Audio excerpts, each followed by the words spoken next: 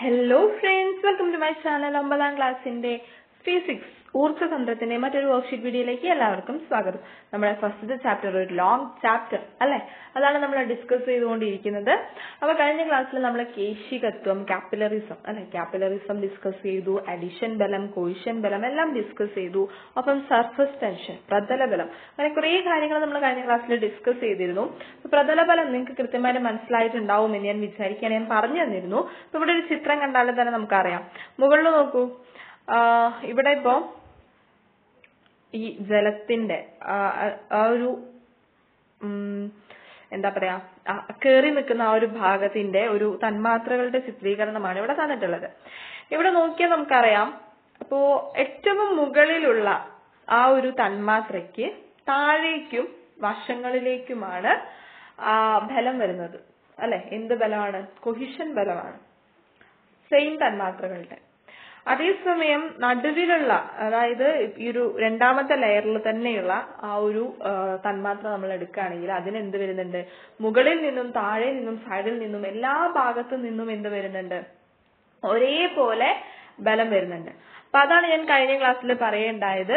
മുകളിൽ വരുന്ന തന്മാത്രയ്ക്ക് മുകളിലേക്ക് എന്ത് വരുന്നില്ല? ഇത്രയും ബലം വരുന്നില്ല. അത് പിന്നെ വായുവുമായിട്ടുള്ള ചെറിയൊരു ബലം മാത്രമേ വരുന്നുള്ളൂ അല്ലെ. അപ്പോ ആ ഒരു ബലം മുകളിലില്ലാതെ ഈ മൂന്ന് വശങ്ങളിലേക്കുമുള്ള ബലം കാരണം അതൊരു പാട പോലെ, ഒരു ഇലാസ്തിക തരം പോലെ നിലനിൽക്കുന്നു. അതുകൊണ്ടാണ് ഈ ചെറു ജീവികൾക്ക് അതിന് മുകളിലൂടെ സഞ്ചരിക്കാൻ വേണ്ടിയിട്ട് സാധിക്കുന്നത്. അതാണ് പ്രതലബലത്തിന് കാരണം, സർഫസ് ടെൻഷന് കാരണം എന്ന് ഞാൻ പറഞ്ഞു തന്നിരുന്നു അല്ലെ. ഓക്കെ, അപ്പൊ ഇവിടെ നോക്കൂ, നമ്മള് കാപ്പിലറിസത്തിനെ കുറിച്ച് കുറെ കാര്യങ്ങൾ ഡിസ്കസ് ചെയ്തു. ഇവിടെ 3 കാപ്പിലറി ട്യൂബ്സ് കണ്ടോ? ആ ഒരു ഇത് തെർമോക്കോൾ ആണ് കേട്ടോ, വൈറ്റ്, അതിൽ കുത്തി വെച്ചിരിക്കുകയാണ്. തെർമോക്കോൾ ആണോ എന്നറിയില്ല, എന്തായാലും ആ വൈറ്റ് സാധനമല്ല, അതിൽ കുത്തി വെച്ചിരിക്കുന്ന ഈ 3 tubes.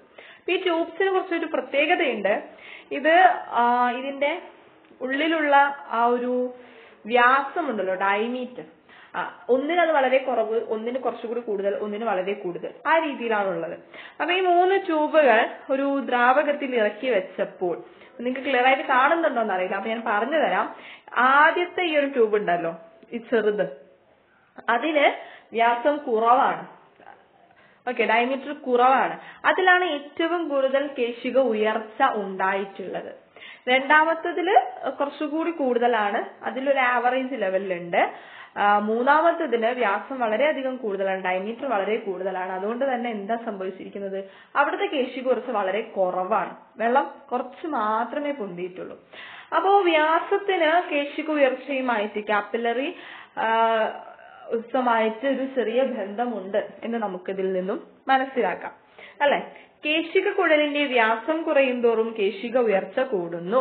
Capillary rice increases when the diameter of the capillary tube decreases. Inversely proportional ആണ് അല്ലെ, ഡയറക്ട്ലി പ്രൊപ്പോർഷണൽ അല്ല, ഇൻവേഴ്സ്ലി ആണ്.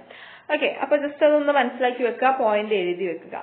അപ്പൊ നോക്കൂ, നമ്മളെ കാപ്പിലറി ട്യൂബിൽ എന്തുണ്ട്? വെള്ളമുണ്ട്. നമുക്കറിയാം, എന്തൊരു സാധനം മുകളിൽ വെച്ചിട്ടുണ്ടെങ്കിൽ അതിന് താഴേക്ക് ഒരു ബലം, അതിന്റെ വെയിറ്റ് എന്ന് പറയുന്നത് എന്താ? നമ്മളെ താഴേക്ക് ഗുരുത്വാകർഷണ ഫലം പ്രയോഗിക്കപ്പെട്ടത് താഴേക്ക് പോവേണ്ടതാണ് അല്ലെ.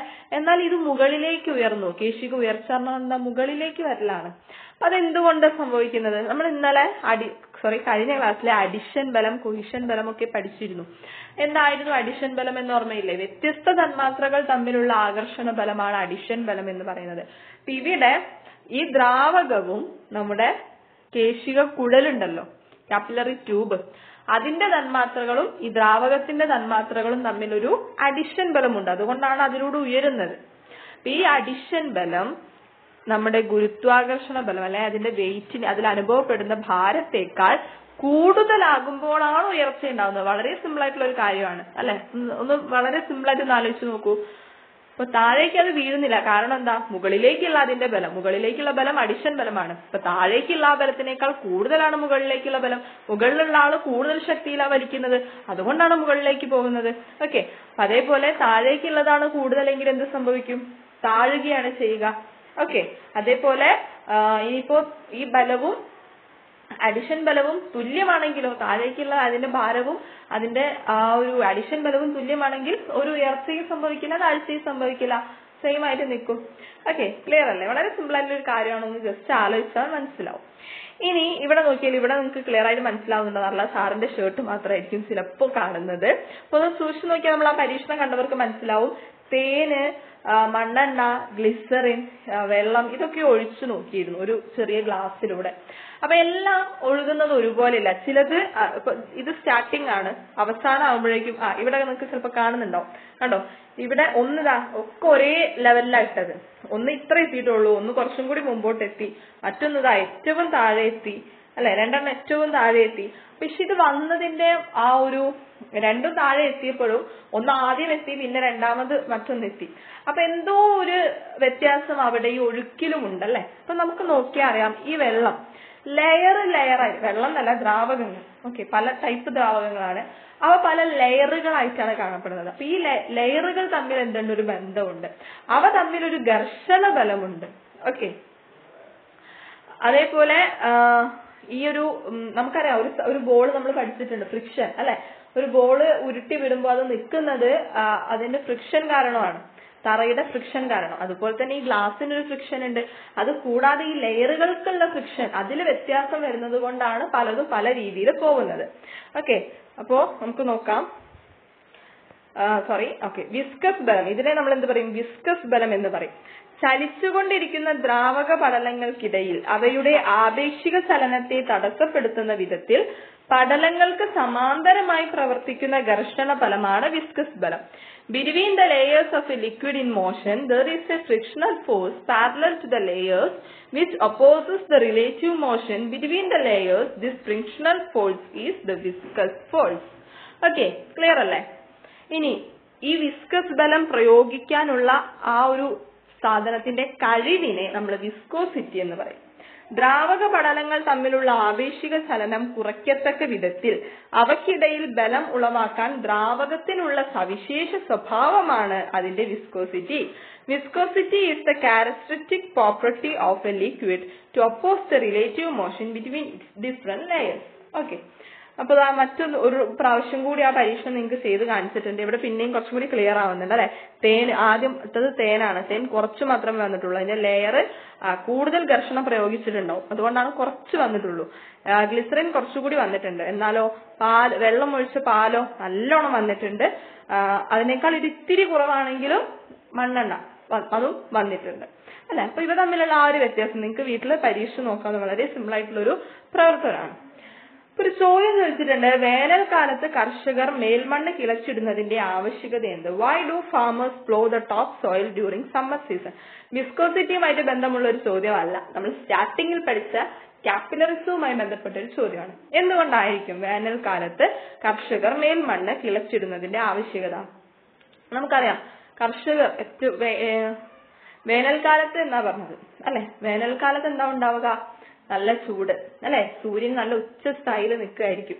അപ്പൊ എന്തിനെ ആയിരിക്കും അത് ബാധിക്കുന്നത്? വേനലില് നമുക്ക് ബാധിക്കുക വെള്ളത്തിനെയാണ് അല്ലെ. ജലക്ഷാമമാണ്. വെള്ളത്തിനാണ് ഏറ്റവും കൂടുതൽ ബാധിക്കുക. ഇപ്പൊ എന്തെങ്കിലും കിട്ടുന്നുണ്ടോ? ഇല്ല. നമുക്ക് ജസ്റ്റ് ഒന്ന് ആൻസർ നോക്കാം, എന്നിട്ട് ഞാൻ വിശദീകരണം തരാം. Soil water rises to the surface by capillary action and evaporates. To conserve soil water, the farmers plow their fields in summer. The loosening of the top layer of the soil breaks up the fine capillaries through which the deeper down water is sucked up. Thus the loss of water in the soil is prevented. മണ്ണിൽ അടങ്ങിയിരിക്കുന്ന ജലാംശം കേശിക ഉയർച്ച മൂലം മുകളിലെത്തുകയും ബാഷ്പീകരിക്കപ്പെടുകയും ചെയ്യും. അതിനാൽ കർഷകർ വേനൽക്കാലത്തിന് മുൻപ് തന്നെ മുകൾ മണ്ണ് കിളച്ചിടുന്നു. അതുവഴി മണ്ണിലെ വിടവുകൾ കൂടുന്നു, കേശികത്വം കുറയുന്നു. നമ്മള് ആദ്യം പഠിച്ചിരുന്ന ഒരു കാര്യം ഓർമ്മയില്ലേ സ്റ്റാർട്ടിങ്ങില്? യെസ്, നമ്മളെ ഈ ഒരു ഡയമീറ്റർ വ്യാസം എങ്ങനെയാണ് കാപ്പിലറിസത്തിനെ ബാധിക്കുന്നത് എന്താ നമ്മൾ പഠിച്ചത്? കുഴലിന്റെ വ്യാസം കൂടുതലായപ്പോ കേശിക ഉയർച്ച കുറയുകയാണ് ചെയ്തത് അല്ലെ. അതുപോലെ നമ്മുടെ മണ്ണില് ചെറിയ ചെറിയ ദ്വാരങ്ങൾ ഉണ്ടാവില്ലേ? തീർച്ചയായിട്ടും ഉണ്ടാവും. നമ്മൾ പഠിച്ചു കേശികത്വം എന്ന് പറഞ്ഞാൽ എന്താ?